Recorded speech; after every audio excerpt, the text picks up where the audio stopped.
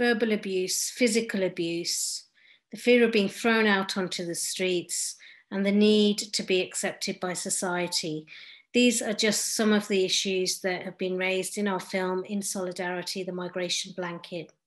My name is Salma Zulfiqar. I'm an artist, an activist, and a filmmaker. Last year, I took my project ARTconnects online to be able to reach out to vulnerable girls and women, refugees, asylum seekers around the world. We managed to be able to connect with girls in refugee camps, in orphanages, and in other temporary accommodation. People were suffering in silence.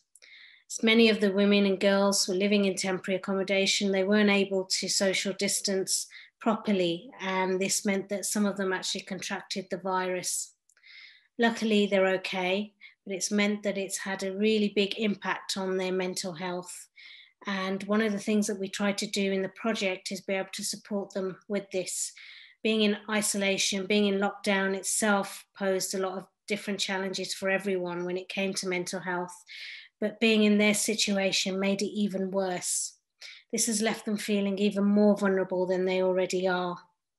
So the project helped them to express themselves creatively, create drawings that were put together into the film and showed and highlighted their needs and their feelings, and also helped them express themselves when it comes to the pandemic, because their voices have been largely unheard.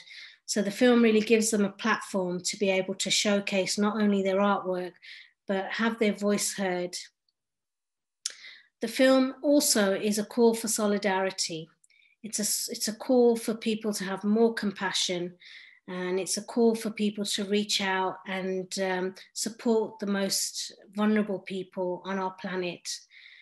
We have faced a situation over the past year which has been devastating for everyone.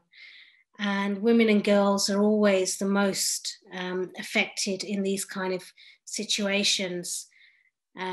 People who have no proper home, they don't have any support, they're financially restricted, they don't have the money to even feed themselves properly, are suffering in a big way. And this film really is about them and about showing the world and the international aid community what their needs are. We really hope that people watching the film, policymakers in particular, will be more inclined and will be influenced to create policies that are humane, that take into account that these people are human beings.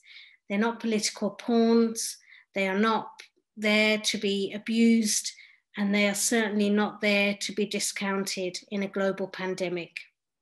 So we really hope this film has an impact in showing the world that people have something to contribute. Women and girls, asylum seekers, refugees are very much part of our community. They contribute to the global economy and have a lot to give. So we hope that people will also reach out and give back. Thank you.